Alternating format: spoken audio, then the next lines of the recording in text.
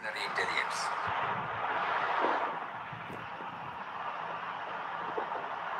Suppose we are given the mala, it is not for the rotation of mala, no? We start thinking after doing it, no, we may be doing it just like that. Then later on we start thinking, what has it got to do with my spiritual progress? Then I start thinking this is only a reminder for me that I am chanting. Chanting is for remembrance. And the sankalpa to have so much mala is for regularity. And while at the time of chanting I should be having this, otherwise it will be unproductive to bear the fruit. Yesterday we were telling, when Ranganatha Mama came and said, I don't find any joy in doing it, better stop it. Because it is not fulfilling its purpose. So when we are asked to chant, when we take to any sadhana, initially we follow somebody. Then later on this common sense and intelligence should work in us. Otherwise it will be a non-starter. So we have to follow somebody initially. Then we start asking this, why and where. Otherwise, it will be a superficial thing. That is what we are all facing now. When we go to a temple, only some sentimental satisfaction is there now. No other impact in our life. No other impact. As an individual, I don't change. Just because somebody said, you do this, if you do this, you will get that, you are doing it, that's all. You are not using your common sense and intelligence. The first person who did it with intelligence, and he got it. But the time should also be right.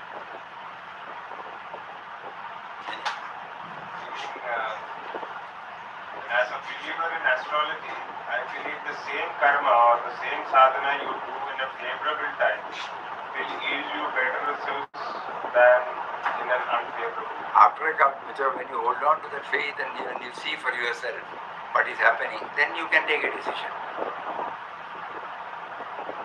Swamiji was using pendulum. Many people give so many interpretations. But Swamiji used to tell us that it is not a 100% indicator. So never be guided by the grounding fully. It can go wrong. At that particular moment it gives you the vibration. But another person who sees Swamiji doing pendulum, he said, oh, it's something superficial. Because the same thing was questioned by us to him. When we saw for the first time the using pendulum way back in 70s, Swamiji was sitting in that room. Hugo was coming from Mataji's room. And the medical chest was there in this almara. And he came and looked at Swamiji. Immediately he came back. He took his pendulum. He did like this. You are having severe headache. Yes. Severe headache. Then immediately he took some medicine and gave. And he went. I was watching first time I am seeing a pendulum. What is this? An external thing. With the aid of it, he says you are having a headache and you say yes. This is super. It is called dowsing. It's a German way of diagnosis. It can go wrong also. It can give us some guidance. Then he gave me a book called Dowsing to read. And then afterwards, next time when I came, I saw Swamiji himself doing this. What himself? No, for others. And the other person really, got stunned because he was having severe headache.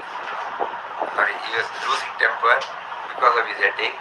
So everybody were feeling uncomfortable with him at home. He was running a hotel. So he used to even shout at the customers. He did not know what to do and how to do. He was explaining to Swamiji, I am not wanted by my family, wanted by anybody, but I have to exist, you know. So this, for so more than 20 minutes he tried. He says, nothing suits. You do anything, you go in for 21 days mono diet. He said, yeah. Only, say for example, curd and curd rice, or milk and milk rice. Better you take milk and milk rice.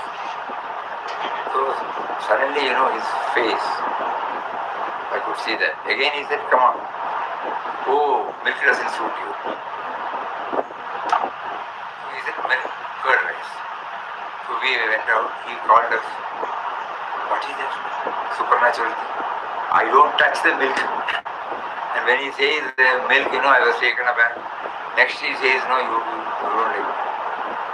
So after he went and asked him. Then immediately he took a paper and gave me a chart. How is it that he is in a position to say? So with you should have some idea about the anatomy, physiology and anatomy, and then the some basic about the body. Then with that, you know, you concentrate. So at that time, immediately the body will react. That reaction, it comes in the form of vibrations. So clockwise, anti-clockwise, neutral. And like this, each one indicates. So immediately drew that, and also gave me a pendulum. First you keep on trying yourself. Never rely 100%. Every moment the body changes. So what you saw 10 minutes back might be different from now. So this is the background. So when we see something, you know, because Swamiji is doing, suppose I also start doing it. The main purpose I did not start it at all because people have misunderstood. People come to Swamiji with a horoscope, matchmaking, so many things they will ask. Suppose something has been bought and where it is found, which is not for that.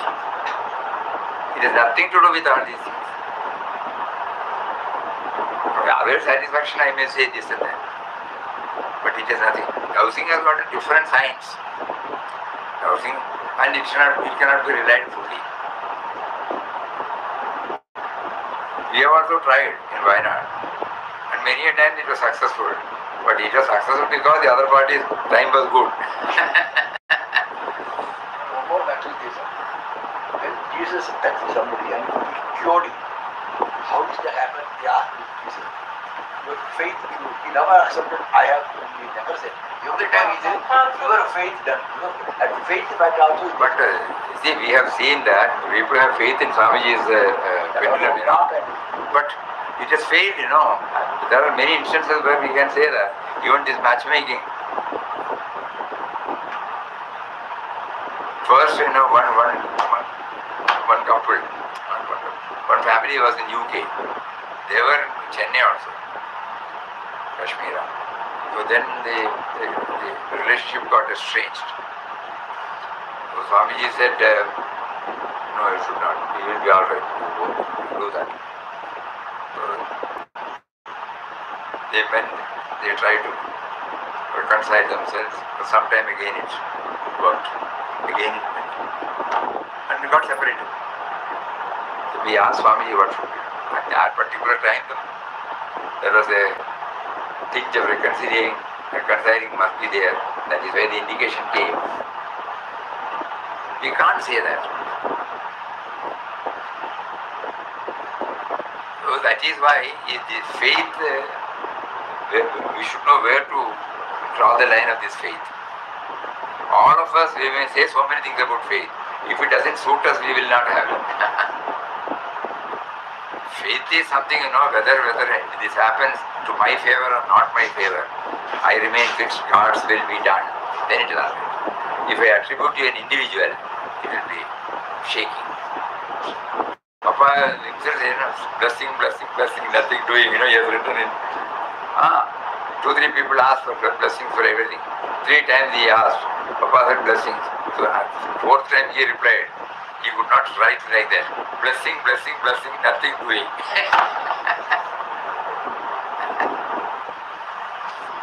A spiritual aspirant should be very, very careful about it. Faith in God. That is it. Where you know that even these words are being spoken because of Him. The other faith is all relative faith.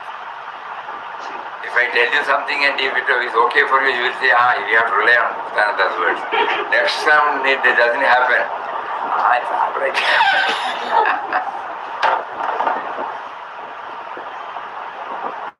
Whether our faith in the other day we were sharing, I don't know whether you were there.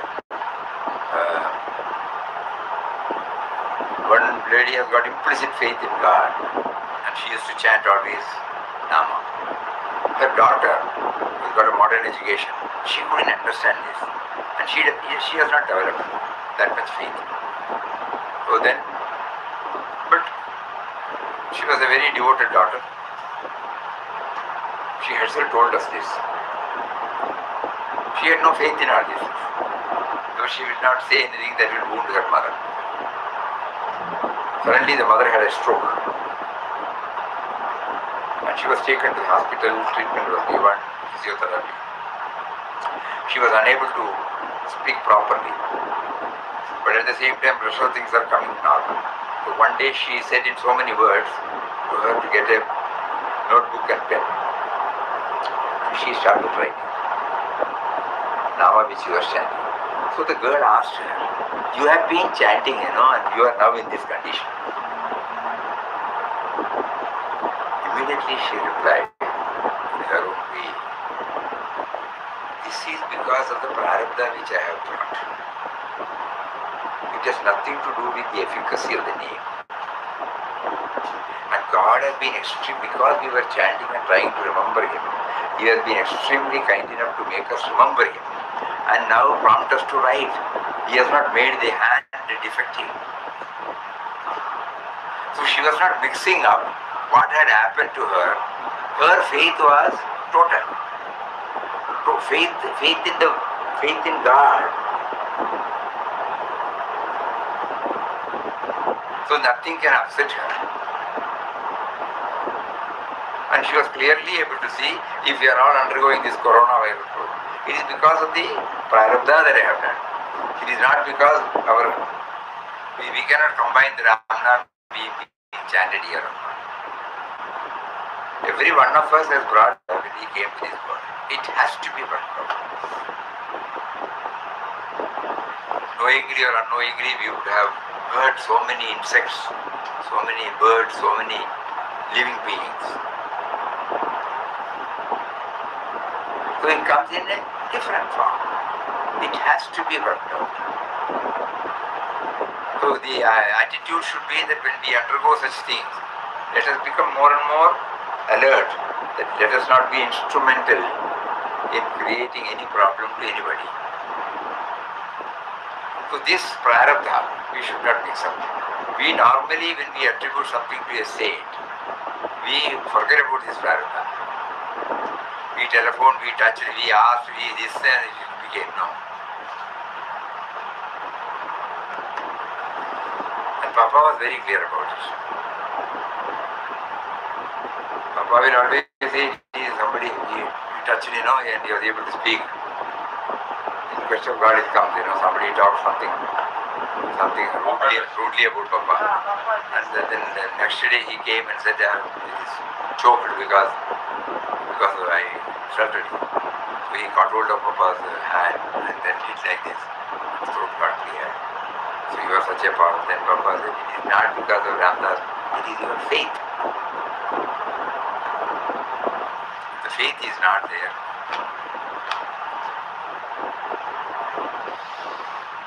So we were trying to understand common sense and ordinary intelligence. It's a very now we find it's a very serious word. We should know First he was talking about effort. We will try to do some banana, find out. Therefore, every effort should be accompanied by earnestness and sincerity. It should be accompanied by common sense and ordinary intelligence.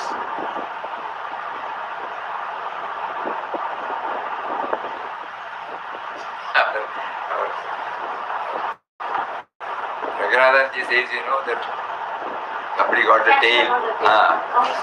Somebody got the tail. Cow's tail. Cow's tail. He got 5 rupees. Yeah, that is clear. Because somebody said something, common, whether it is in okay in common sense. Common sense should say that, no.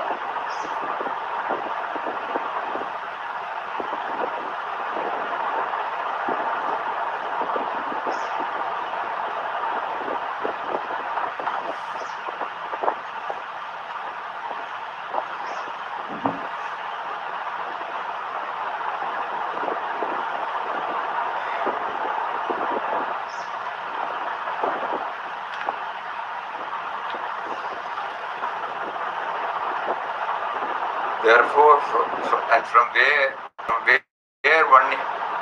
from where one is, one starts. For that is one's equipment at the point of time. Therefore, with common sense, inquiry, reflection, and with whatever intelligence God has endowed you with, intelligently make every effort to overcome that which stands in the path, within, without, and move steadily towards the goal. So when we chant and when we don't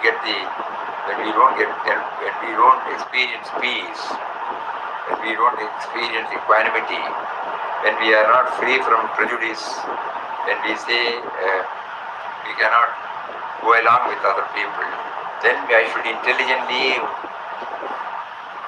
use my common sense. Why? Then slowly I will come to know I am chanting the name of one who is in everybody's heart. So the person who is not doing it according to me is wrong, he is also there. In him God is there. Just like God is in me and says this is right, God is in him also says that is wrong. So we cannot blame him, we cannot blame him, God. So that is the intelligent way of going, Then we don't take the other man into task, but we take God into task. Then God will intuitively make us understand why he is behaving like this. This is what we have been told.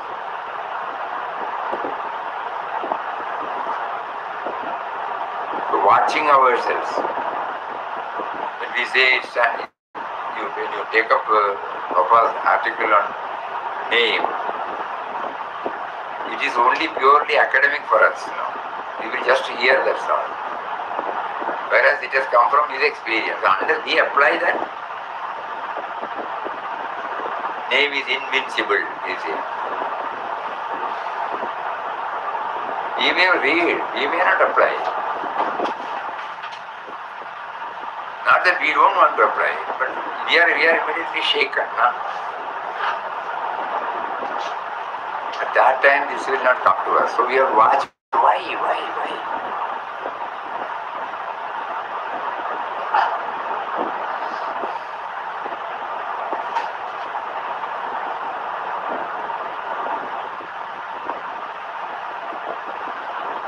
It's a very important word now. Common sense and intelligence.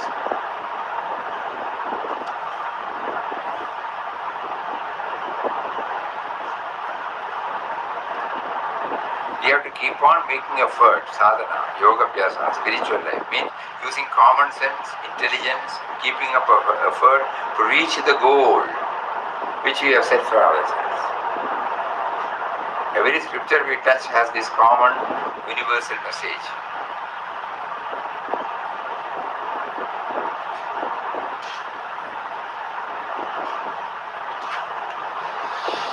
Common sense and intelligence.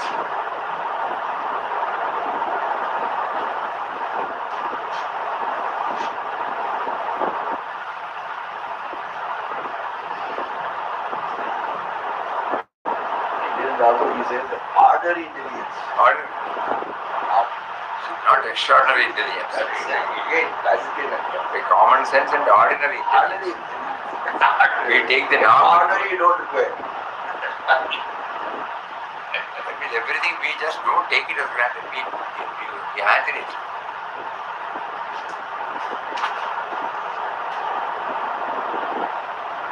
It's a very important point the more we think about it. It might help us to improve our sadhana. So kindly start thinking, how do I connect myself with this common sense and intelligence? Each one may get their own interpretation.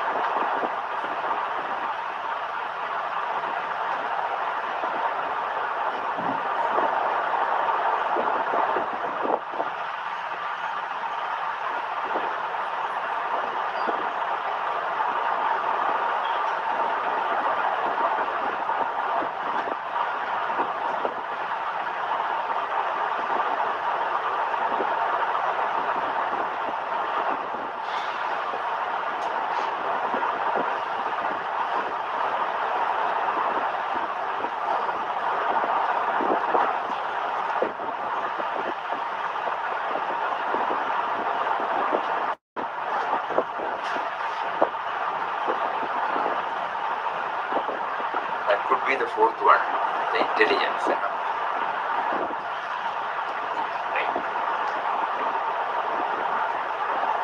If you want to do some silly things such as indulging in some pleasure, how much effort you will do, how much you will weigh the pros and cons to discover how somehow or other you may be able to satisfy your senses and please your mind.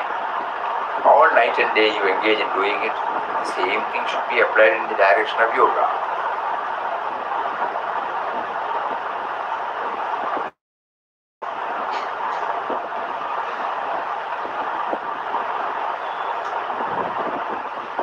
So we are taking all this common sense and intelligence in all our activities. But if on the contrary you are only engaged in activities seeking sense pleasures, in satisfying yourself, in hunting for selfish fulfillment, then active effort will be present, but it will be in the wrong direction. It will not produce any concentration or ecstasy or higher consciousness. So the effort must be in the right direction. It should not be accompanied by self-sabotage. It should not be accompanied by working against yourself in another direction. If in one area you are vigorously working for yourself in the right direction, but in another area you go on working in the opposite direction, then naturally your right effort will be unproductive because you are undoing what you are trying to do. I am doing Ramna, I am doing Puja, I am doing Guru Vandan, but at the same time I shout at others, I don't go along with others, I become possessive. It will not help. Because you are undoing what you are trying to do. I think with that we have to see. Therefore, active effort should be accompanied by earnestness and sincerity. It should be accompanied by common sense and common intelligence.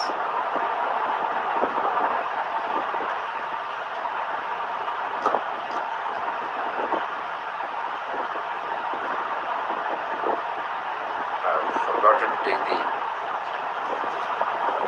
laptop. Tomorrow I will read one article of Swami Papa where he clearly mentions this. Release of divinity, he says. Just because some saint said to do this or do not do this, we are doing it. If we violate, people say that we have gone against the tradition. Actually, that should not be. You should bring out your own.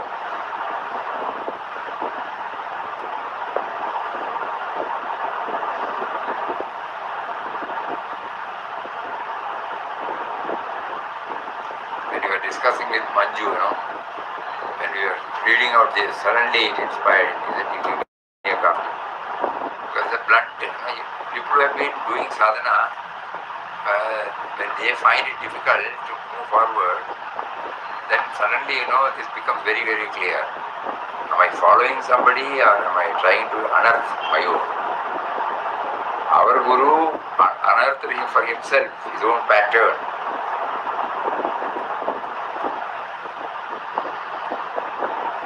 which fact we forget.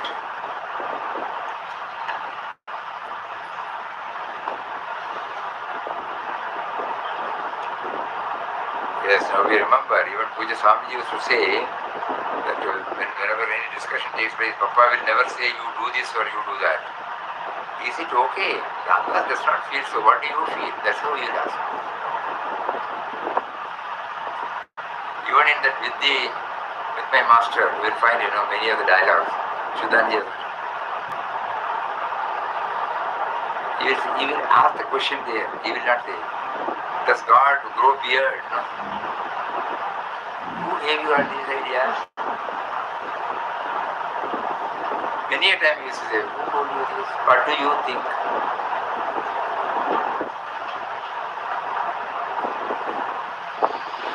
100% democratic. 100%. He gives full freedom to all his devotees. That particular quotation, no, God does not need an intermediary. He accesses everything. Switch on your wire for direct communication. Why do you deny him in your heart?